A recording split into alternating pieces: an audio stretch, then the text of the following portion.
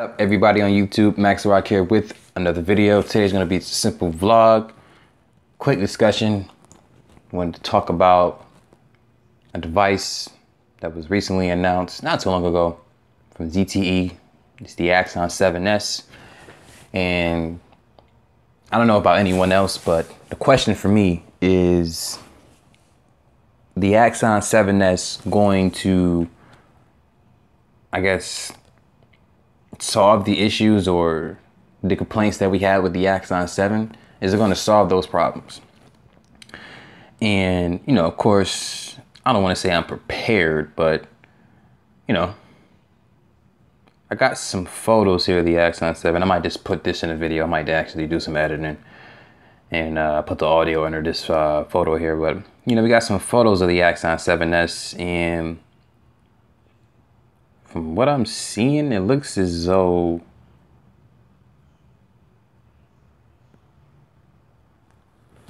the home buttons are still too close. I mean, the navigation keys are still too close. Now it's just me being petty. I'm just kidding, y'all. But yeah, the phone does look pretty promising. I'm not too mad about the specs. They really did beef this phone up even more. I'm actually expecting it to be at 450 to 500. It may be some rumors out there as far as what the pricing is going to look like, but I would definitely guess 450 to 500. And that's still a really good price based on the specifications here. So anyway, let's talk about the specs. So obviously you got the ZTE Axon 7S. I might just leave it all in one video here instead of editing. Axon 7S here, as you can see, boom. The focus isn't that good in the front camera. But Axon 7S, you got a 5.5 inch 1440 by 2560 screen. So you still get 2K screen. I think it's AMOLED. We'll see. You still get the same 20 megapixel sensor that's on the back of this phone here, the Axon 7, along with a 12 megapixel camera as well. So you get two cameras, dual cameras. I think one is wide. We'll see. You get 6 gigabytes of RAM. That is impressive, with a Snapdragon 821. We may get some criticism from some fans out there that they wanted a 635, but I mean 6 gigs of RAM and an 821 is still pretty good in my opinion. I'm not gonna complain about that. You get a 3,400 milliamp hour battery, so the battery does improve. You get a bigger battery, slightly bigger, so you should be able to squeeze another hour out of that, maybe. It says this to be coming definitely sometime during May. You don't know for sure until it actually comes out. But okay, it says here it's going to be an AMOLED screen, 73.3% screen to body ratio. That's pretty good. I'm not sure if is that a little bit bigger than what the Axon 7S had? I don't know, but over 70% in my opinion is good. And as far as the pixels, you get 534, same as this one here. And you get the Mi Favorite UI 4.0. You get Android Nougat 7.0, which I'm willing to bet that you may be getting 7.1.1 out of the box. If not out the box, you'll be able to upgrade to it because my Axon 7 here has 7.1.1. So I'm pretty sure you're going to be able to get the latest version of Android that they have to offer. Chipset, like I said, is the 821. You get the Adreno 530. You get the micro SD card slot. Okay, so you got 2 slots, one for SIM, one for micro SD card, and the internal is 120 gigabytes. So another reason why I think the phone is going to be 450 to 500. As far as the internal storage, you get 128 gigs. I'm not even sure if they're going to make a 64 gig model. It says you get the internal storage is going to be 128 gig. That's going to be insane. That's going to be crazy. And in case you didn't know, the actual 20 megapixel camera in the back is a 1.8 aperture, and it's going to have dual LED flash. And let's see, the front camera is 8 megapixels. Obviously, you can shoot 4K video with the rear camera. It's going to have Bluetooth 4.2, so no Bluetooth 5.0.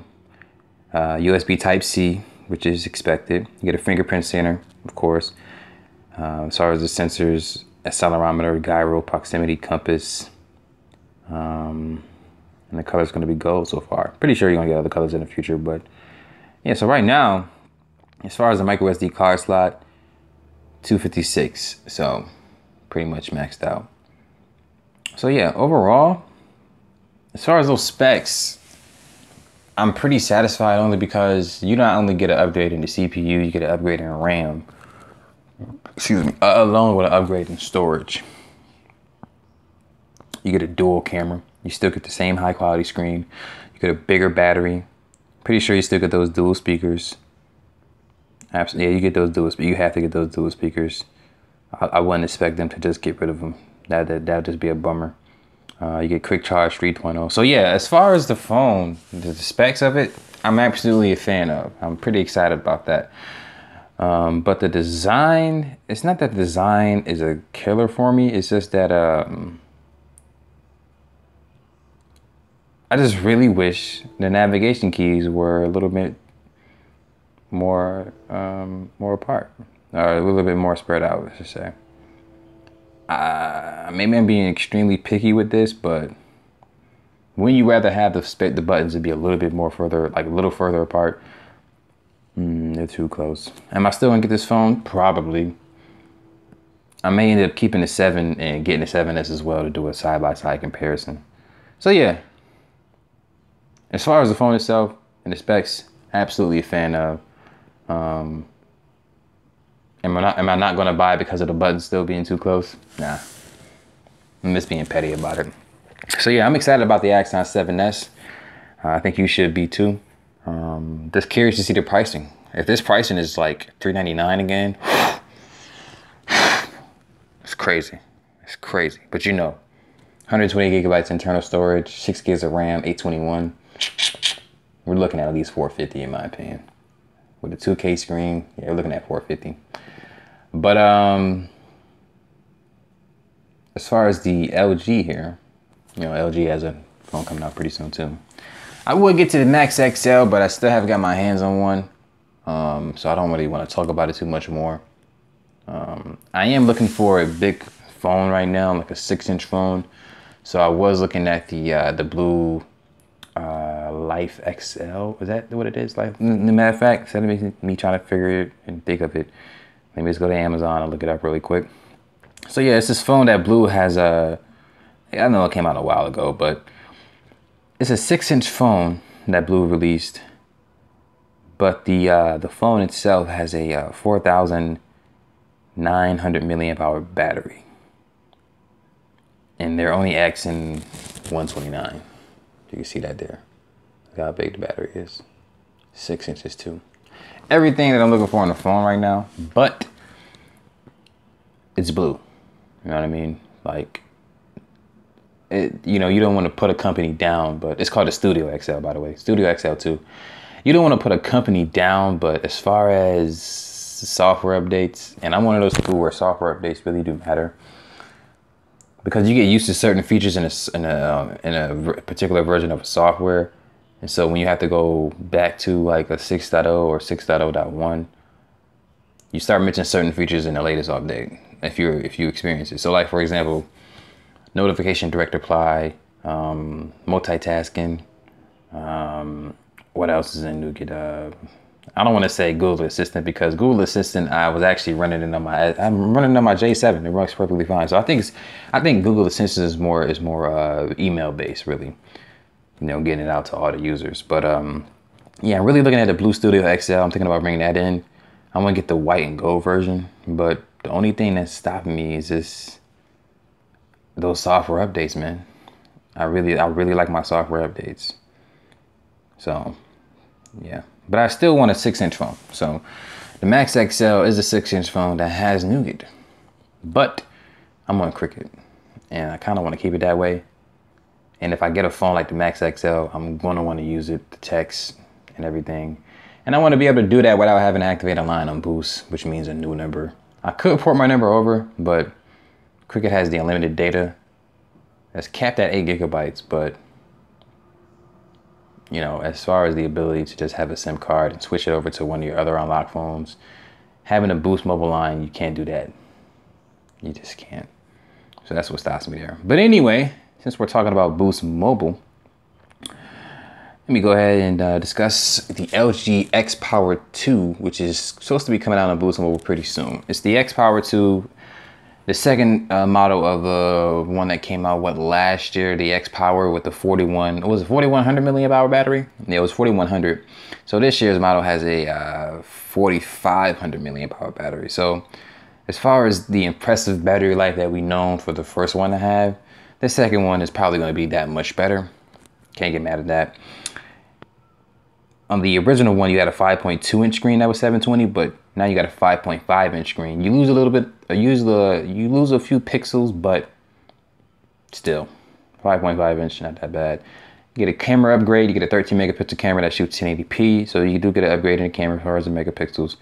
You get 2 gigs of RAM, the MediaTek 6750. I'm not sure if that's an upgrade because I know the last one ran the MediaTek. Which one was it? I don't remember the exact model number, but it was a octa-core 1.8 gigahertz. So we're gonna look into that, see what this says about the CPU down here. So supposed to be released June is what they're saying. At least the expected release date is. But I thought it was gonna be in the next coming weeks here. So the pixel, you get 267 pixel, so pixel density PPI. 69% screen to body ratio. So, you know, it's not 70%. So it means you're going to have a pretty, you know, it's going to be some pretty big bezels on this phone. But if you're one of the people who don't care about bezels, then you're fine. But as far as the OS, you get 7.0 Nougat. So you get 7.0, you get Nougat. You get the MediaTek, like I said, 6750. And that's an octa-core clocked at 1.5 gigahertz. So not too bad. It's pretty good. And then you get the T860 as far as the GPU for the Mali. It's a Mali GPU. So apparently it shows 1.5 gig of RAM and 2 gigs of RAM. So it's going to be two different models that have different amounts of RAM, but the same internal storage at 16 gigabytes. And you do get the option to upgrade to a 256 gigabyte, not upgrade, but expand the storage to 256 gigs. So that's cool. So as far as the camera, it's a 13 megapixel autofocus LED flash. Face detection, touch to focus, HDR. It probably has the same sensor as the Stylo 2, and it probably has the same front-facing sensor as the Stylo 2, or Stylo 3, excuse me, Stylo 3. But I say the major difference between the X Power and the Stylo 3 is literally going to be, for the one word that's in the name, power. It's going to have a bigger battery, and it's going to be able to last longer. And plus the screen is smaller. So with a smaller screen at 720, with a bigger battery, it's gonna have a better battery life off the rip, being that it's bigger and the screen is smaller. But yeah, we're gonna see about that phone. I wonder what they're gonna price it at. That should be quite interesting as well. See what they price it at, but I might end up checking that out. I see that they had the unlocked version of the LG X Power 2. I've seen it at prices for about $150 at Best Buy, but I just haven't really pulled the trigger on it. I do really want an LG unlocked phone because I don't have an unlocked phone for LG. Matter of fact, I never owned an unlocked phone for LG. As far as, wait, now I'm thinking about it, no, I haven't. I've owned plenty of LG devices. I had the G3. I had a phone, I had the Tribute, LG Tribute. I had the, I had a couple of Optimus phones from LG. Optimus is really like almost their flagship before they actually started changing it to G, just dropping the Optimus name. Because I think it was the Optimus G at one point. Then it just started coming out with the G2, and that's when all that happened. But I never had an unlocked LG device.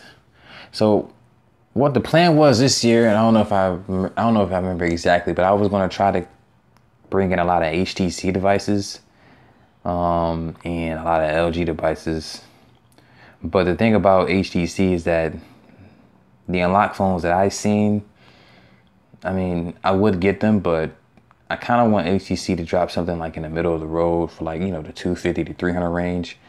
And as far as the U Ultra, it's a nice looking phone, don't get me wrong, but I don't want to spend $800 for a phone with the A21. And because it was ZTE dropping the phone with the A21, it's like, and just wait for that one. So yeah, so HTC, give us something with the 660. Wait, what is it? The 660 Snapdragon. I think this wasn't out. And the 630. Is it the 660 and the 630? I believe so. It's an upgrade from the 652 and the 627, I think. So yeah. Anyway, that's gonna be it for this vlog here. So if you guys have any questions, go ahead and ask them to me in the comments. Anything about the Axon 7S, you know, what you think it's gonna be. And also another question before you guys go. As far as you getting a phone, when you get ready to buy a new phone, what's the process that you go through before actually spending money on a device that you want? I know for me, I had to do a ton of research. You know, I'm not one of those people who are deterred or, you know, given or take what someone says about a device the wrong way, or, you know, get rubbed the wrong way by what someone has to say about a certain device. I'm super curious, like as far as like when it comes to new phones, or seeing a device that you never thought you would look at, or seeing a device that you never thought you would want to own. I'm just too curious as a person to actually be like, you know what, because I've seen this review, I don't want the phone anymore. It kind of ruined everything for me. I'm not one of those people.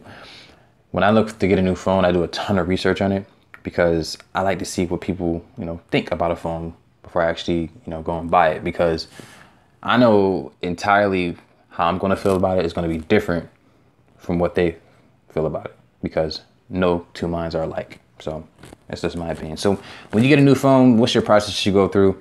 If you have any questions about the topics I discussed in this video here, go ahead and let me know in the comments. But as you guys do know, my name is Max the Rock. I want to say, of course, thank you for watching this video, and you guys have a good day. Peace.